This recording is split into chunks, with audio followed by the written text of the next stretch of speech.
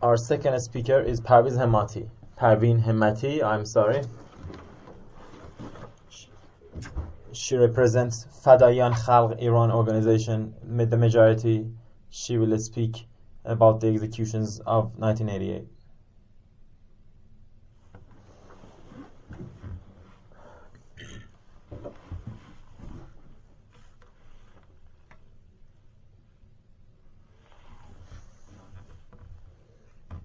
Can you hear me now?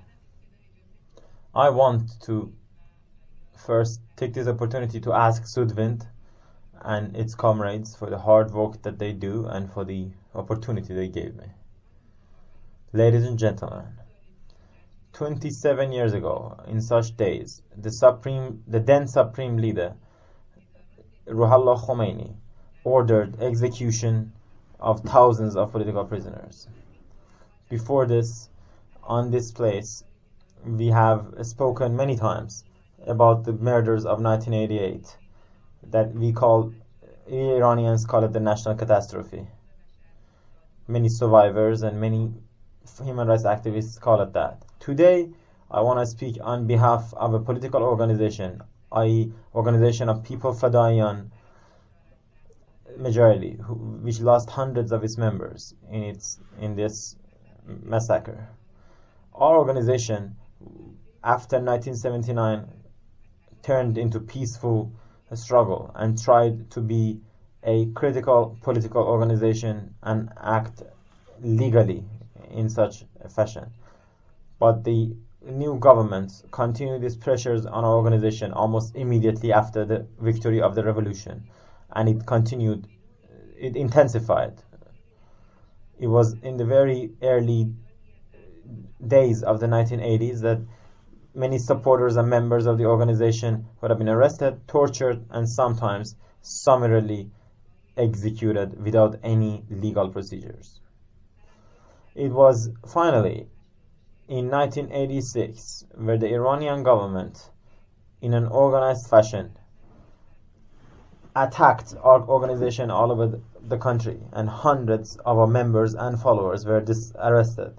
Most of those who were arrested after months of torture in courts that were only a few minutes without legal representation, they were condemned to short, medium-term or long-term prison sentences. Some died on the torture, some didn't even go to the torture, or some didn't even go to the court, or when they did, they didn't actually get a verdict.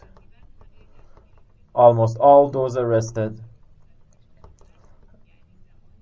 in summer 1988 were there in prison when the catastrophe happened. In summer 1988, as the 8-year war with Iraq had finished and our people were hoping for better days to come, the Iran's rulers adopted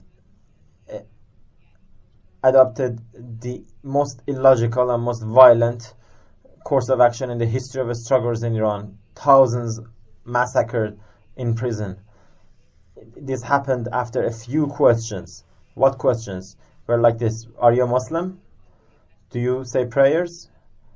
Will you declare that you hate your political organization?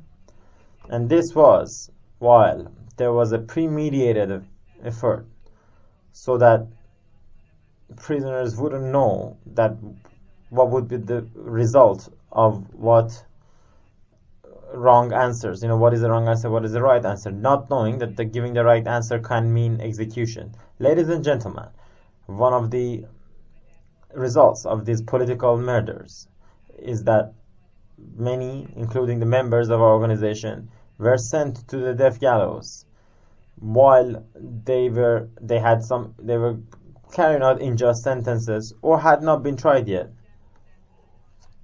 There were also those whose sentence had finished but they hadn't come out yet. Most of those who lost their lives in this catastrophe were youth with an average age of 35. And when I say 35, I say for all those who lost their lives. For our organization, the members who lost their lives, the average age was even lower. the average age of 35. Their horrible murder affected their families. Their fathers and mothers continue to have problems to go to their unidentified graves that are in mass graves far from everywhere. The government doesn't let them do that. Their spouses and children are always harassed by the security authorities. Our organization has been able to bring about 200 of its members who were executed in 1988. This list, that includes some of those who are members of other organizations as well, was first published in winter 1988 by the then authorities of our organization in Europe. In Geneva, we gave it to Mr. Galidopol. I need to say that the Organization of People's Fedayeen majority in those years did a lot of work all over Iran. Many youth, without needing to register anywhere, contacted our organization and worked with it in many cities. It is why we are sure that the number of our executed comrades is more. But the special security atmosphere in Iran has so far not allowed us to be able to contact the survivors and complete this list. Ladies and gentlemen, the list of the comrades that our organization has lost is so long I can't speak and name them. But let me just tell you the fate of 3 of those who lost their lives. Abbas Ali Munshi Rudsari. Abbas was a member and an activist for the organization. He had been expelled from the medical university in Isfahan in summer 1980. In summer 1988, he was arrested together with his little son. He was a poetical guy. He wrote little poems, and he gave it to his family in little papers when he met them. His ring of marriage and some of his poems were put in his pants. They were later found in a bag that was left of him.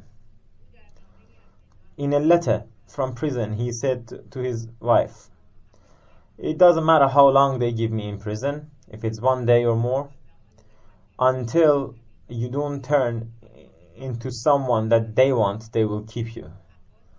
Abbas did not turn into someone they wanted, and despite 6 years that prison had given him, the courts had given him, he was killed in that summer. Hassan Nurbakhsh. Hassan was born in 1957. He was an expelled student from the computer university.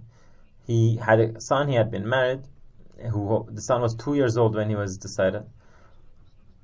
In September 1986, because of his activities in our organization, he was arrested. And 5 months after, he was sentenced to 2 years in prison. Hassan too was executed in that very summer. His cellmates have said that he was last seen in 30 August 1988. The official news of his execution in November 1988 was given to his family. But a few years later, when they issued a death verdict for him, they put his death as October 1988, and they said that he had died in his presidential home. Nader Habibi. Before the beginning of the massacre of prisoners, some of those convicted were on parole.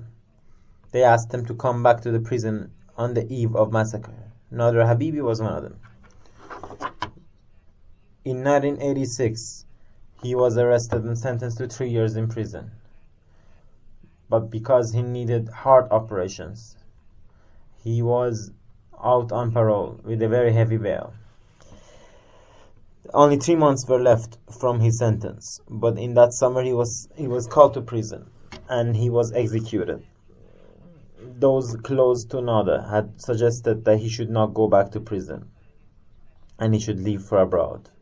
But another had said, because it was the house of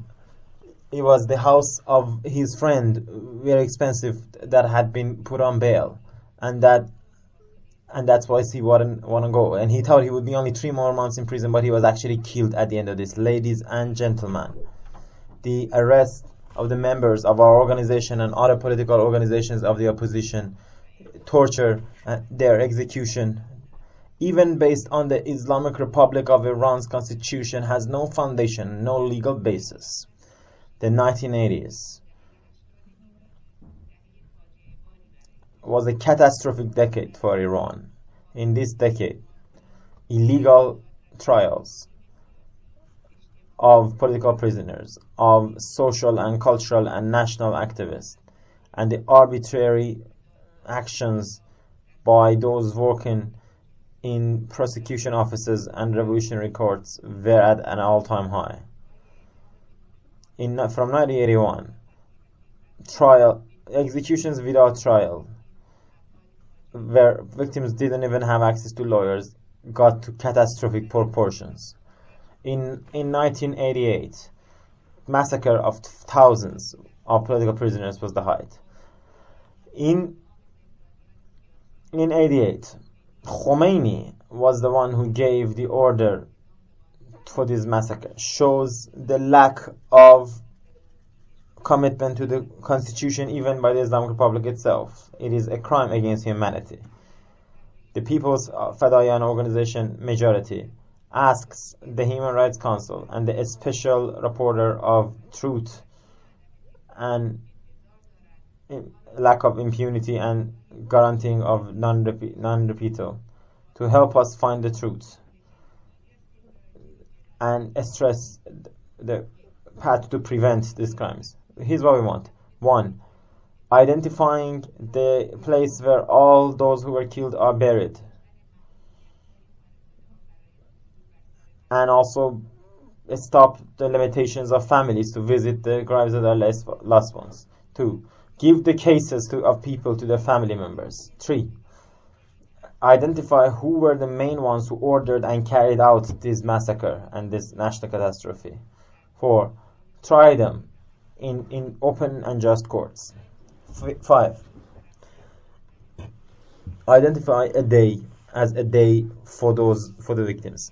Let me end with stressing on this point. Finding the truth, putting those who caused this on trial, is a right of our society. Our organization believes that this should lead to a document for those in future to prevent such crimes in the future. Thanks for your attention.